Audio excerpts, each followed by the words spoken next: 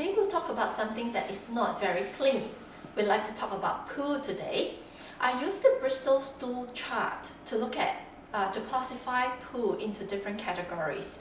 So the Bristol stool chart will identify poo according to the different shapes and form.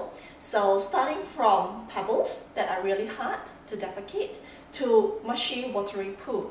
I also look at the amount of mucus, so how much mucus or if it's present, or blood in the stool tells you your state of health, and also the color of the poo.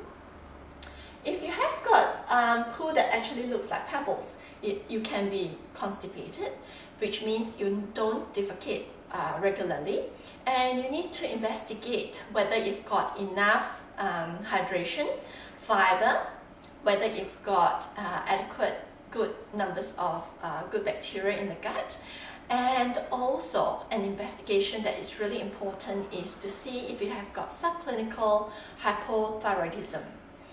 Hypothyroidism is one of the few things that can actually create constipation.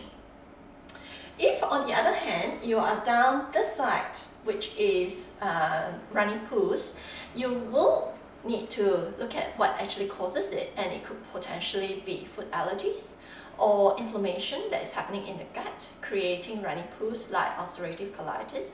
So it's always well worth investigating what actually goes on, and your poo really does tell a lot about your health.